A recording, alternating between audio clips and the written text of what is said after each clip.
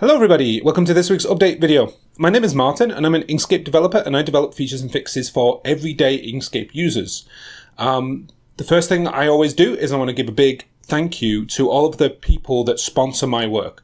Essentially, the deal is, instead of waiting for programmers to sort of randomly fix the things that might be interesting to you or randomly support the features that you need, you pay a developer like myself who can focus on the things that are important to you and essentially make sure that the things that users need get done.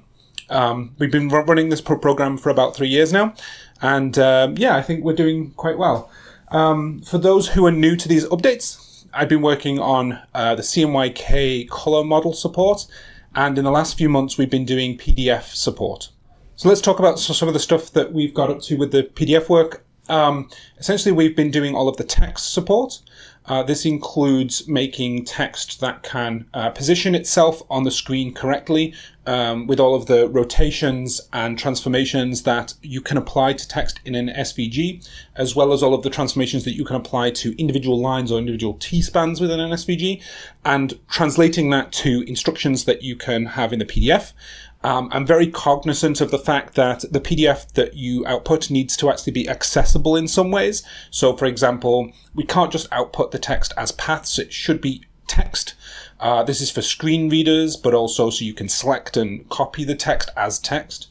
And it needs to be a part of the same text block, so that, say, for instance, if you've got a bunch of different lines, you can still select all of those lines together as one piece of text.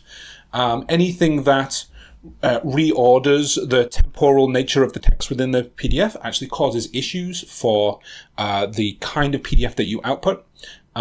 Maybe this isn't a problem for CMYK output where it's just going to print, but the whole idea is that while this work will produce CMYK, color spots, other stuff, PDF files, we do want to replace the Cairo PDF exporter as well, right? We don't want to support two different PDF exports depending upon whether you want it to be accessible or not.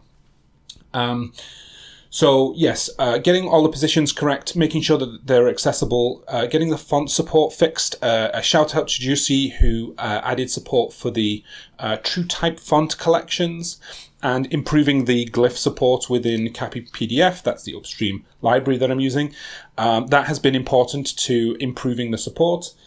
Big thanks to Tav, who helped me figure out how to do layout and positioning. What happened this past week in the Inkscape world is that the Inkscape project did a summit or a contributors event where we pay for developers to come to, in this case, Frankfurt, and work on things together. So I managed to attend remotely because I'm in the United States. And we got to collaborate and work on stuff. It was funny actually because I'm in the US. I was actually up at 3 a.m. and I was attending these these video chats to the entire room.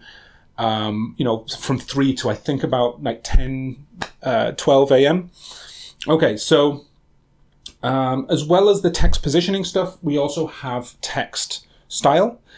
Text style is interesting because we need to make sure that the text can be painted in lots of different ways. There are also corner cases that a lot of people won't actually experience, but we want to support it in the best way that we can. So for example, I want to make sure that if you apply a gradient to a piece of text, that can be done correctly. If you have a stroke on a piece of text, that can be done correctly. Any kind of stroke options that happen, and not just strokes and fills and things that you apply to the entire text block, but say for instance if you select one small piece of text and apply something different to that text, that the entire text block is still one single text block, and that piece of text is still rendered correctly with a different fill or a different stroke or whatever the other options are. There are some limitations that I'm hitting with the PDF specification itself. You can actually see that some of the renderings are missing. And what's interesting about these is that when I send these PDF files to people that have Acrobat Reader or the Chrome PDF Reader, the output is different.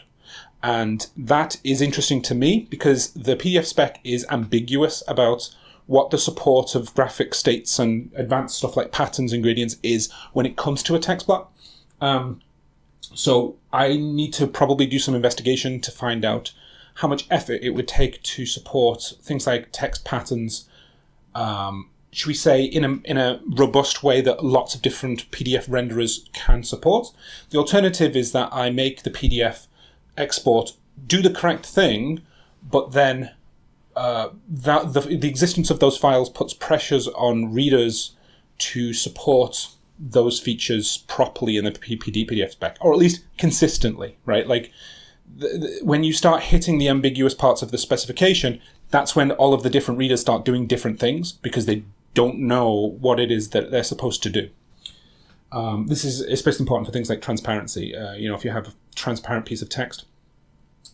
But other certain things like font clipping, being able to put the stroke on top of the fill in strokes in text, all of that is complete. I'm very happy with the results, especially since the font support and the text positioning stuff is all done. It makes it easier to test those things as well.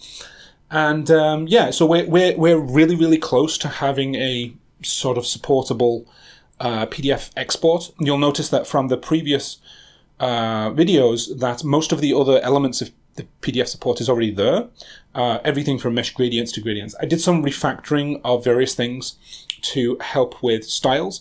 This is to cut down the number of instructions that are necessary, so you don't have to keep on repeating yourself, saying, for instance, the stroke width is 2, the stroke width is 2, the stroke width is 2 for every single rectangle that you might do.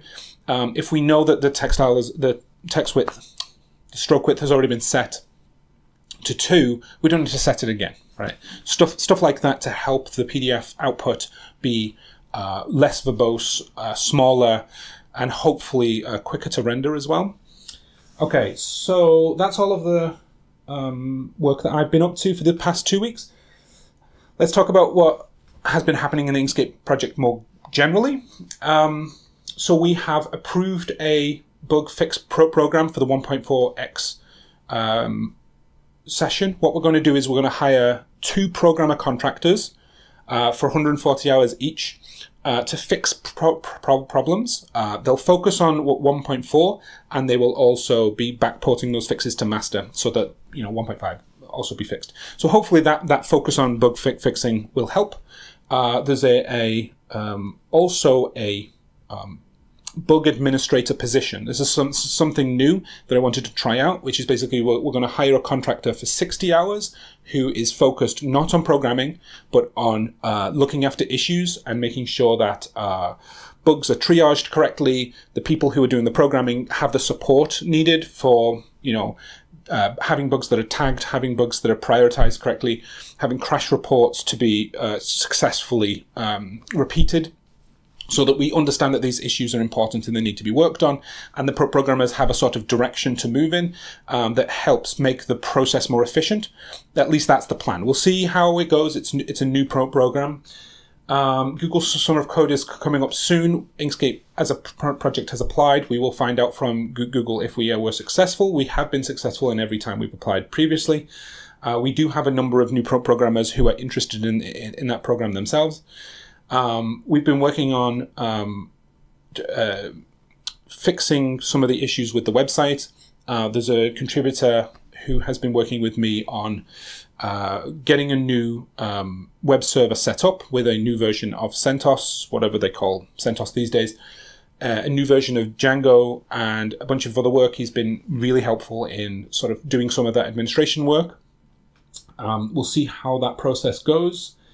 And a lot of the work that's actually been happening from volunteers and a bunch of other people in Inkscape has been, especially in Frankfurt, was 1.4.1 release. So the bug fix release for 1.4. They've been backporting a bunch of fixes. They've been making sure that the stuff is triaged to gear that up correctly. We don't know if the bug contracting program will happen before or after that actual release, but either way, like, bugs will be fixed and releases will be made, and hopefully Inkscape will be better, especially some of the stuff that got regressed or broken in 1.4.0.